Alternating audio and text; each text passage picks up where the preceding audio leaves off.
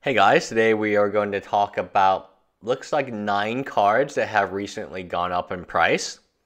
We will start with this one. Always an interesting speculation as it could be unbanned, and if it is unbanned, it hits $10 overnight, at least for a few hours, or maybe a day or two.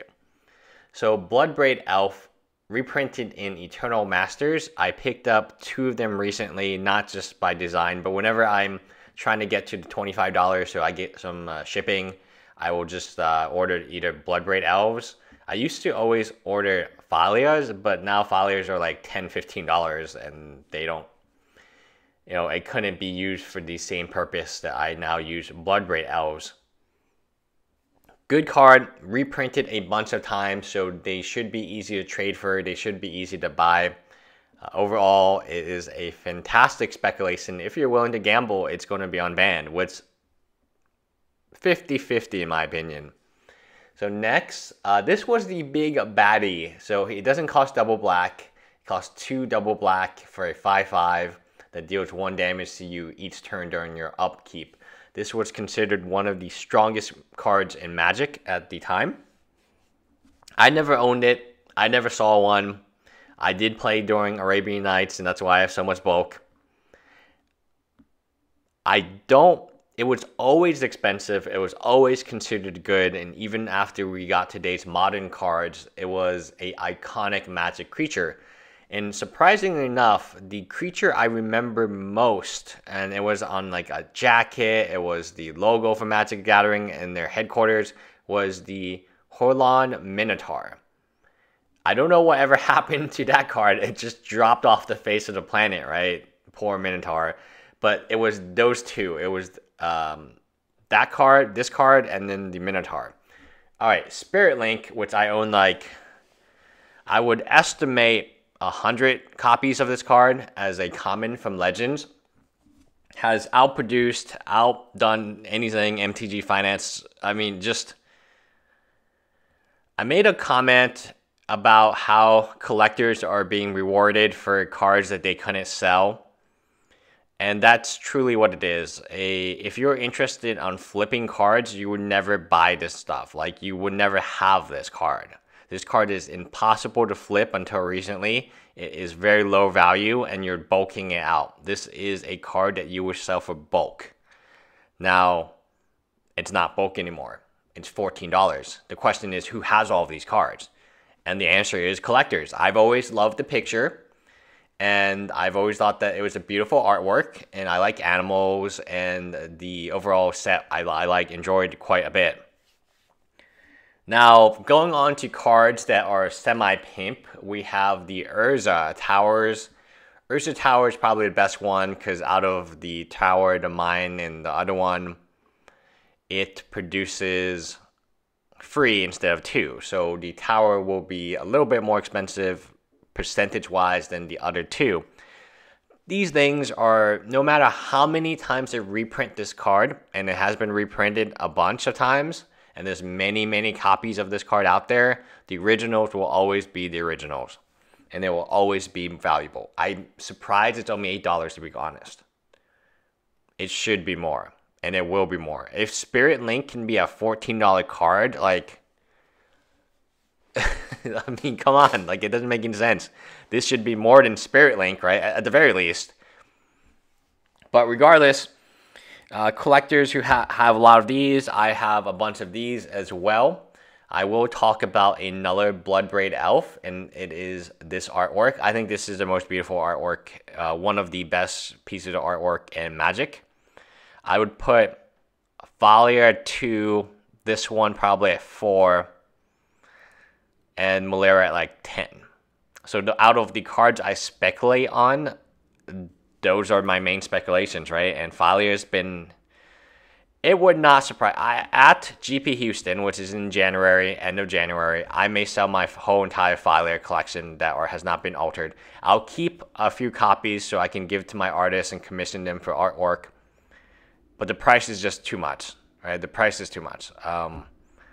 At some point in time, I want to invest in something else, and Bloodbraid Elf, especially this artwork, appeals to me. It appeals to me a lot. All right, so we have the mine, the Urza mine, which is $6 and not $9. Well, I guess it's $7. Let's round to $7, and then let's say the tower is $9. It's interesting. This is a very good deck in Modern. I don't see the deck going anywhere. I don't see these cards going anywhere in the deck because it's so vital for that type of strategy is to get your...